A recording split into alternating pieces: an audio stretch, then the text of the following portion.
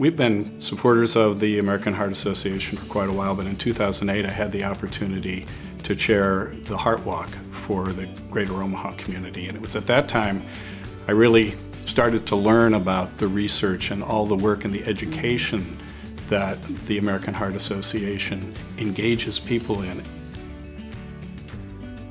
I worked in a hospital for about 25 years, and I know how scared people are when they come in with a serious problem.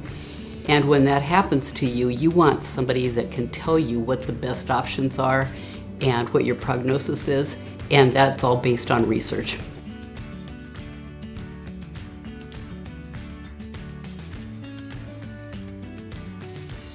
Then in 2016 and 17, it came front and center for us when our friends Wendy and Jason told us about their pregnancy, and then shortly thereafter that their little boy was going to be born with hypoplastic left heart syndrome. And all of a sudden, all of that research and all of that focus really came home to roost for us. Wendy and Jason are really extended family, so we call Abel our emergency backup grandson.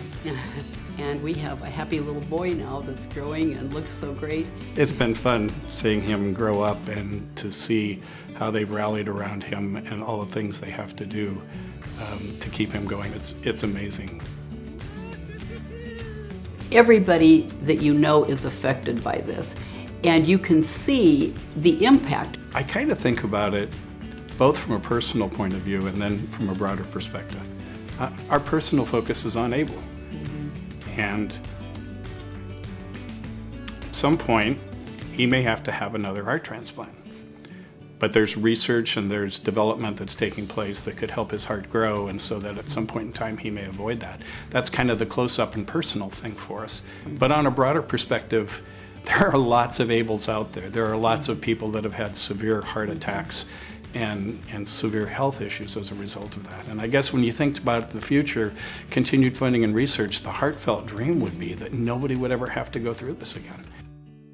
When you come down to making real systemic change, we've seen impact from the American Heart Association, and that's a good reason to support this one. Through the years, as we've attended both the Heart Ball and also the Heart Walk, we've run into so many of our friends, so many people that are here in the room tonight that have had heart issues or had family members that have been affected by it. And so all of us being here can really make a difference. We can change the course of this disease. We can change the course of positive outcomes for people going forward. It makes a huge difference, and we can't say thank you enough.